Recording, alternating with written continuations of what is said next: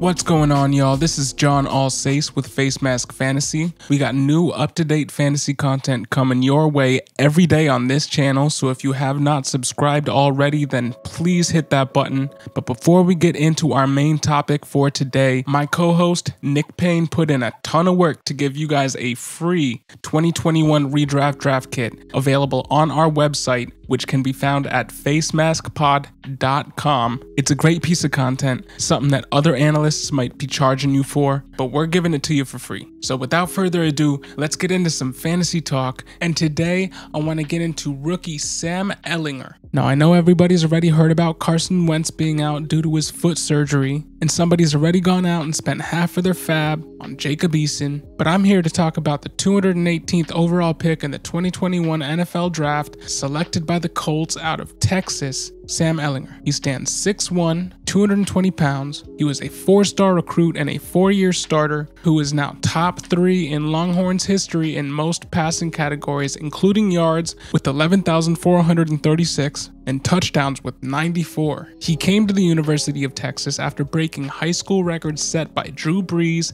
and Nick Foles. So by the time he was finished at high school, Ehlinger owned both the passing yards and the passing TD record. In college, during his career as a starter, Sam Ehlinger completed 63% of his passes for, again, 94 TDs to go along with 33 rushing TDs and only 27 interceptions. He surprisingly averaged 41 rushing yards and 0.7 rushing touchdowns per game in college. Now those numbers look great, but his career 62.5 completion percentage and his 7.7 yards per attempt does bring his overall profile and resume down a little bit. But as you can see from those numbers, he's a dual threat quarterback who, while exciting and multifaceted as both an athlete and a quarterback, and while he has adequate arm strength and, according to coaches and scouts, had an excellent football IQ, he has gained a reputation for being fairly inaccurate on intermediate touch passes and was often late on his reads for somebody who's coming into the NFL. But one thing he did do, one thing I cannot fault him for, is that he did play up to the competition in college when asked to, as he stood toe-to-toe with Joe Burrow, #1 overall pick Joe Burrow, Heisman Trophy winning Joe Burrow and the LSU Tigers, in a game in which he went 31 for 47, 401 yards and 4 touchdowns, and also 19 rushes for 60 yards and 1 touchdown on the ground. As you can see, his mobility sets him apart, and I believe Ehlinger could find work in the mold of a Taylor Heineke or a Taysom Hill once he learns the position more. I'm really excited about Ehlinger. I'm more excited about Ehlinger than I am for Eason for fantasy purposes, and it all has to do with their different strengths. Eason is a typical pocket passer with absolutely zero mobility, and that might win you the day in the NFL, but that's not often going to win you the day in today's fantasy leagues. Ehlinger, on the other hand, is a bit of both, and I'd much rather roster the potential dual threat QB over a pocket passer.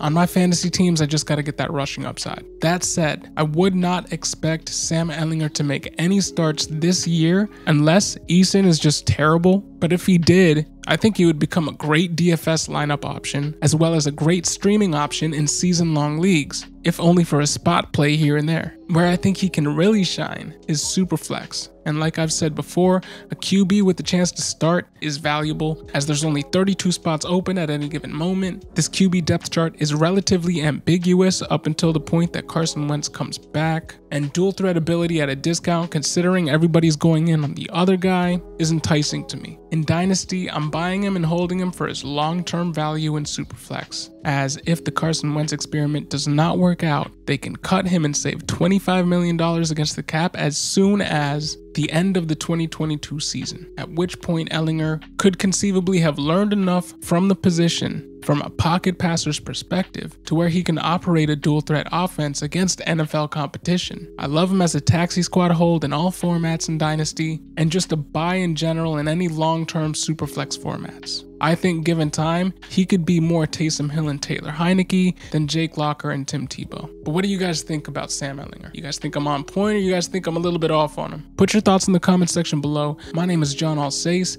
This is Facemask Fantasy, once again bringing you fantasy content every day on this channel. So if you like this content, please hit that subscribe button. Thank you for listening and have a great day.